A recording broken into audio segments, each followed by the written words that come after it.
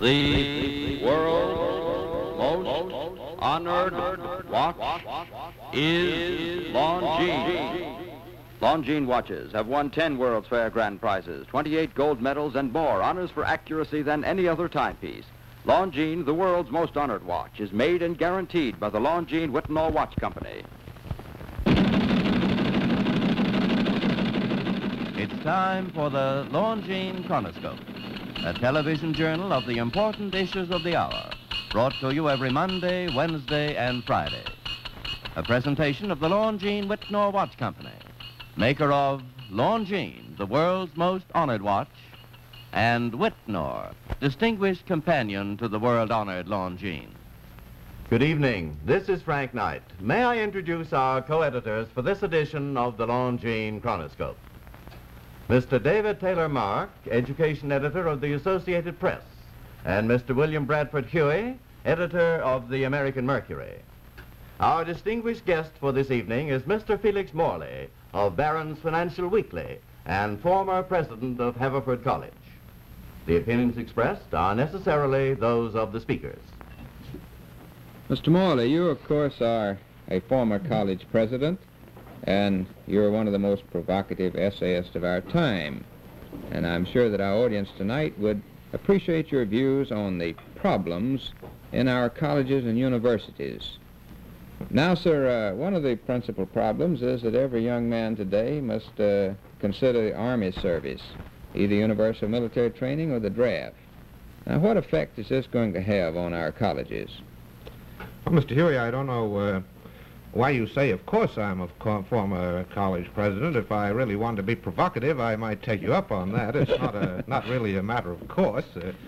But to get into your question about universal military training, of course, that is still under debate. It isn't settled yet, and especially we don't know what form that legislation will take when and if it's passed.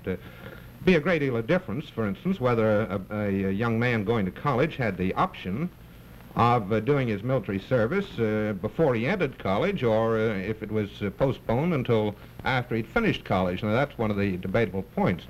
But in general, obviously, compulsory military training would tend to sap what you might call the supply of the colleges, that is, the student body. Well, now, is there opposition on college, in faculties today to the draft and to universal military training?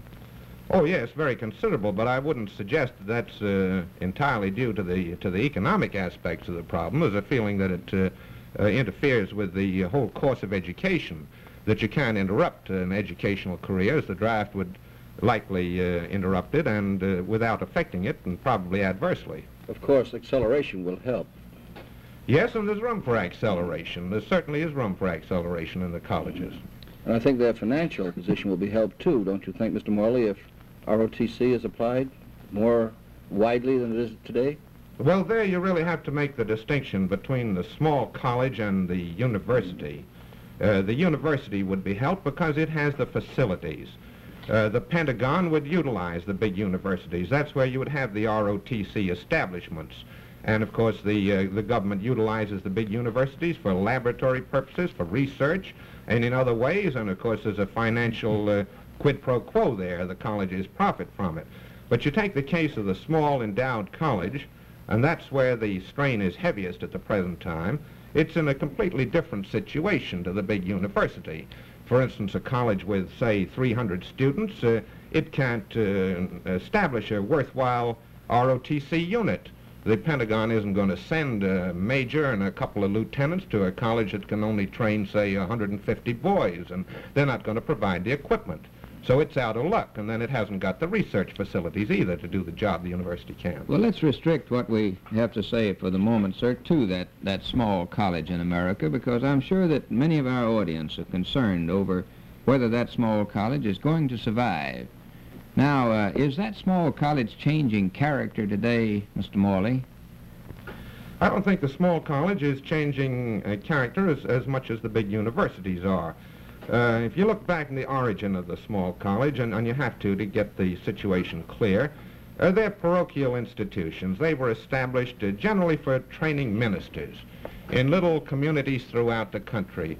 this church and that church established a college, and they provided intellectual leadership in the community, and they trained people at first for ministers and gradually as good citizens. That was the purpose of the small college, was to train people not vocationally, not as engineers, not as technicians.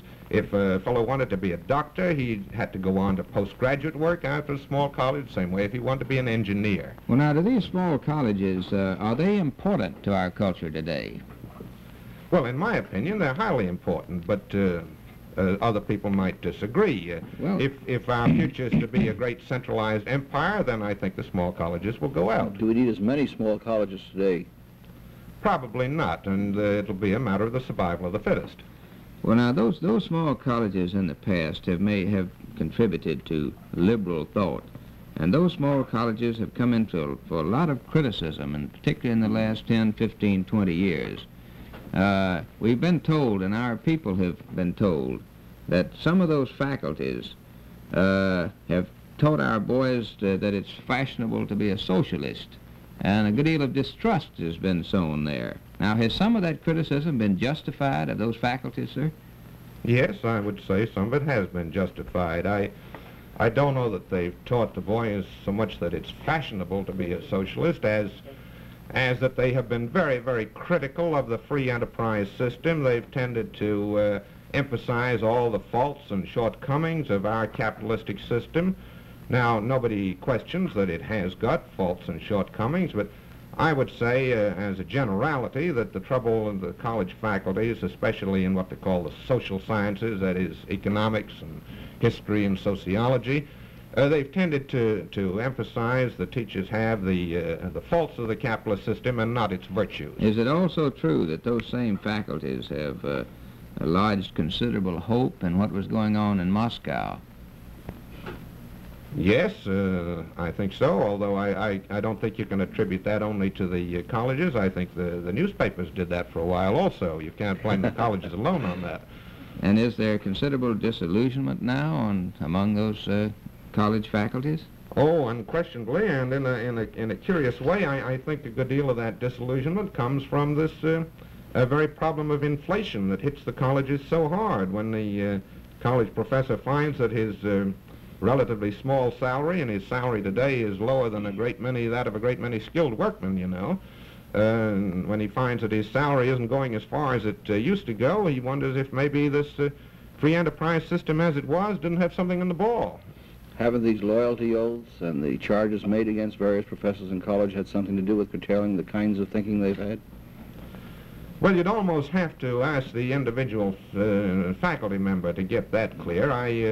I do think that college professors had a sort of weakness as joiners, so far as you can speak of them as a class. They joined a lot of organizations that afterwards turned out to be, well, commie front organizations, and I don't think they're as much joiners now as they used to be. They become more cautious, in other words. They become a bit more cautious, yeah. You don't Does that tend, excuse me, does that tend for academic freedom? That they should be more cautious? Mm-hmm. I don't think it interferes with academic freedom. What do you understand by academic freedom? It's a phrase that's kicked about a lot. You tell me what it means in your mind. No, you tell us what it means. Well, since you gentlemen are hesitating, I'll tell you what I think it means. I think that it means the freedom of the individual to believe what he feels that he must believe, and to express opinions. You mean the individual teacher? Yes. Well, how about the individual student who studies under the individual teacher? Yes, I think he has the same thing, and a free exchange of ideas. As long as he gets all the sides. Where no one is intimidated or feels intimidated. That's right. Well, how about the textbooks, which lay it down in a way that the boy or the girl have to study and have to memorize and have to be prepared to pass an examination on? Should the textbook writer, I don't want to turn inquisitor myself, but should the textbook writer be encouraged to write whatever he thinks he should write, or should he stick to the truth? Well, I think he should probably be encouraged to write what he thinks he should write, but then there should be some effort to balance those textbook views on the part of the faculty, I should think. Well, I'm all for academic freedom, and I think we know each other well enough so that you'll back up my assertion in that respect. But I do think there's a little bit of a tendency to say that academic freedom pertains only to the teacher. Now, teachers alone don't make an institution. Any college, any university is a complicated organization. There's first the trustees, second the faculty, third the student body, fourth the organized alumni, who are a very important factor, as you both know, in any institution. And that's without counting the hard-working janitors and the rest of them who do a lot of service to the college and never get any credit for it at all. Mr. Morley, I'm sure that our audience would like your opinion on this. Those faculty members have been heavily New Deal, haven't they? They voted for the New Deal 3 or 4 to 1. Oh, at my college, we took straw votes to Haverford, I can recall, in 1940 before the election and 1944 before the election, and I remember the student body went 3 to 1 Republican, and the faculty went 3 to 1 New Deal, unless they were a little more conservative, in which case they voted for Norman Thomas. Well, now, do you think that today that college student bodies are heavily Republican, or would you say that they're heavily fair deal today? No, I don't think they've been intimidated to the point of being heavily Republican yet. There's been this statement that very few young men have voted Republican in the last 20 years. Do you think that more young men will vote Republican in 1952 than in the last 2 elections? Well, now, you know, former college presidents are supposed to have opinions on everything, but just how the young men are going to vote in the next election, I don't think I'm competent to say. I would say if we're going to get into politics, there's probably a tendency that direction. I see. Well, Mr. Morley, I'm sure that our audience has appreciated your views tonight, and we thank you very much for being with us, sir. Thank you. The editorial board for this edition of the Longines Chronoscope was Mr. David Taylor Mark and Mr. William Bradford Huie. Our distinguished guest was Mr. Felix Morley of Barron's Financial Weekly. You know, one of the virtues of our free enterprise system is the benefit to the public in better quality and lower prices, which spring from free and open competition.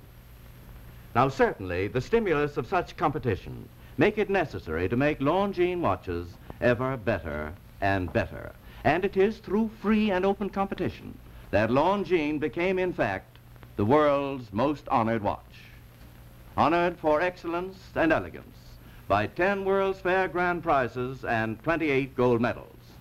Honored for accuracy by innumerable prizes and bulletins from the great government observatories.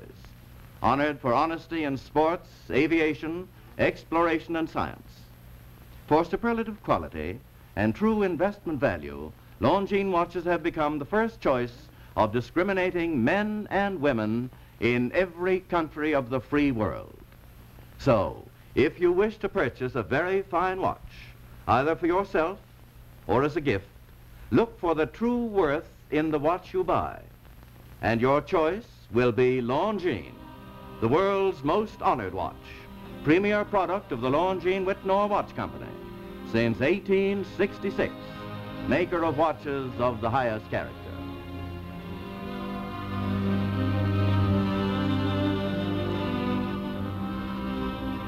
This is Frank Knight again, inviting you to be with us every Monday, Wednesday, and Friday evening at this same time for the Longines Chronoscope, a television journal of important issues of the hour, broadcast on behalf of Longines, the world's most honored watch, and Whitnor, distinguished companion to the world-honored Longines, sold and serviced from coast to coast by more than 4,000 leading jewelers who proudly display this emblem, Agency for Longines Whitnor Watches.